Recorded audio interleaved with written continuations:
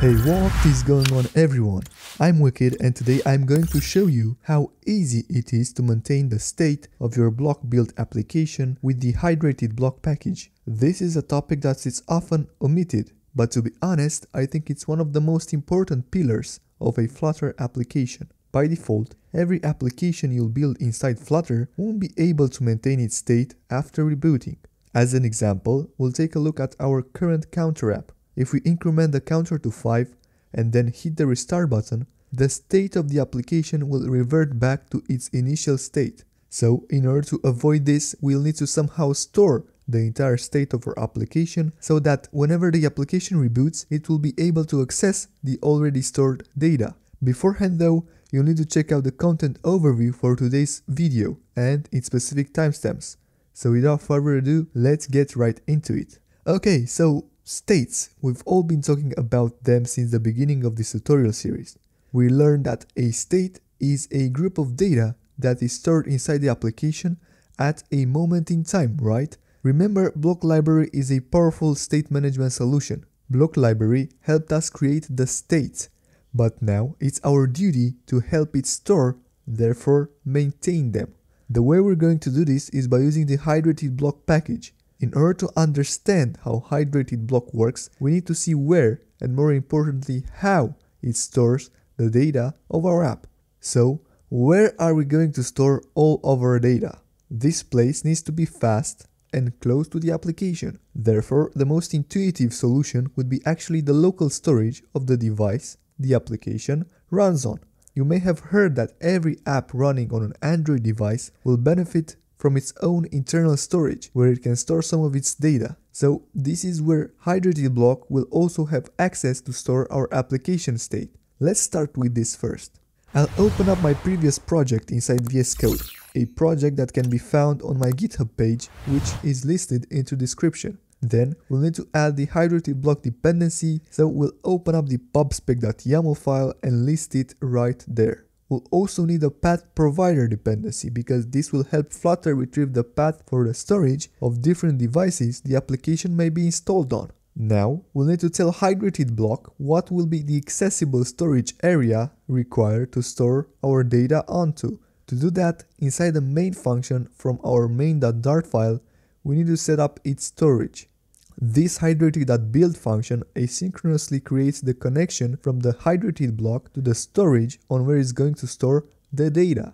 By default, if we're not mentioning anything to the storage directory parameter of the function, the data will be stored to a temporary storage, which can be easily removed by the operating system at any time. So it's not really recommended to store anything there. Instead, we could set the storage to the one provided by Android for the current app. This entire line of code will call native code to initialize the required storage and link it to hydrated block. But in order to do that, we need to initialize the widget bindings before we start building our app. Otherwise, we wouldn't be able to call the native code.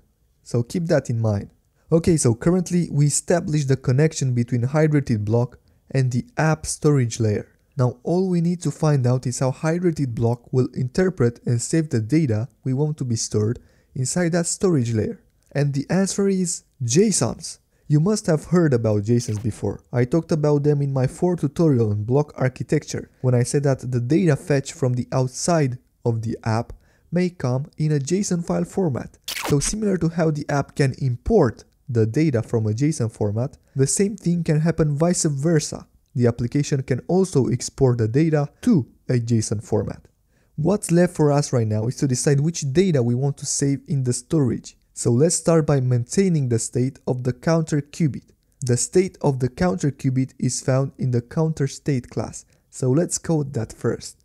As I told you a couple of moments ago, we'll need to export the data of this class into a JSON. Later on, hydrated block will take the exported JSON and store it safely into the storage. You can easily create the toJSON and fromJSON methods of an already existing class by clicking Ctrl+, and then by selecting JSON serialization. This is only available through the Dart Data Class Generator VS Code module. I know a lot of you asked me what this module was, so here it is installed on my VS Code. As you can see, the module generated all the functions we needed for our counter-state class implementation. Now I want you to understand why it created 4 methods: toMap, fromMap, toJSON, and fromJSON. A JSON is a file having the .json extension appended to its name. This is mostly how an API will reply to your HTTP request. Dart language can only understand its own types of data, like integers, doubles, booleans, maps, lists, and so on and so forth. It doesn't have a special type called JSON, so we'll need to take the JSON file, which is mainly a really large string, and decode it to a type Dart is familiar with. The type that is similar to the structure of a JSON is the map. Similar to a JSON, a map keeps multiple key value pairs inside it. So we have the JSON file. We'll decode it into a map variable using the fromJSON method. Then we'll use the map to create a class instance with the fromMap method. Vice versa, if we have an instance of a class with some data inside it, we'll use the toMap method to create a map out of that specific instance. Then use the toJSON method to create a JSON file out of that map. And that's the entire process of converting an instance of a class to a completely storable JSON and vice versa.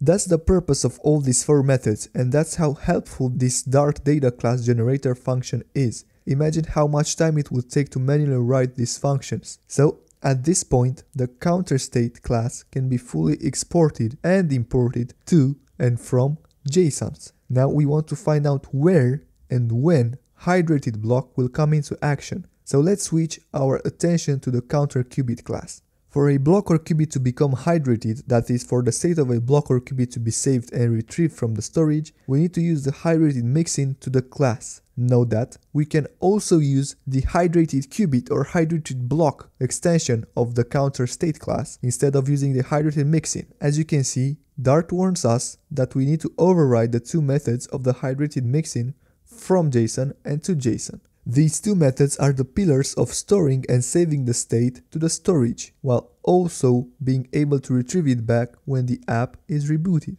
Take in mind also that these methods should have been called fromMap and toMap, since all they do is import and export a map type from the storage. Since a JSON is most of the time translated into a map, it is acceptable to call them fromJSON and toJSON, but you have to keep in mind the difference.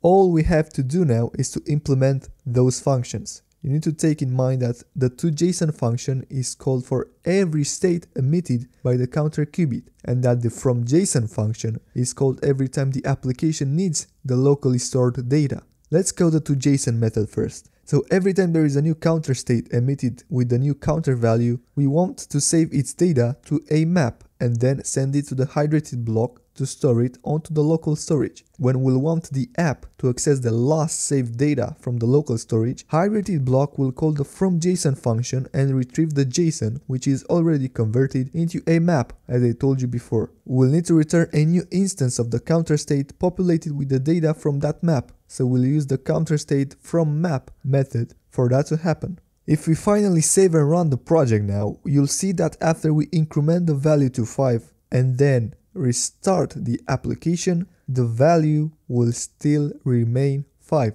and that's the exact behavior that we wanted. To understand this tutorial much more in depth, let me get the whiteboard one more time and simulate every step of the process.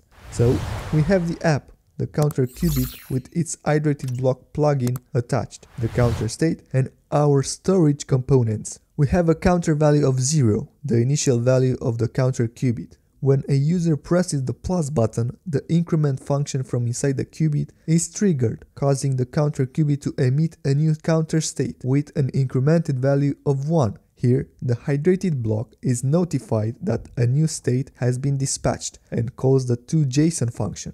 The toJSON function will call the toMap method from inside the counter state, which takes all the attributes of the class and their values and puts them into a map. So right now we'll have a map which looks exactly like this. This map is then being taken care of by the hydrated block plugin, therefore being stored onto the storage. Now let's say the app got killed or has been restarted by the user. When it will be opened again, hydrated block will retrieve the last known data from the storage as a map of data. Then with the help of fromJSON method of counter qubit and with the help of from_map method of counter state, it will create a new instance of counter state with the previously stored values, thus ending the cycle and maintaining the counter state. You might be wondering, well, what if we have a ton of read and write operations from the storage? Won't that slow down the application? No, Hydrated Block is not only a really useful plugin, but it's also really optimized, and that's thanks to the Hive package that it used under the hood to store the data.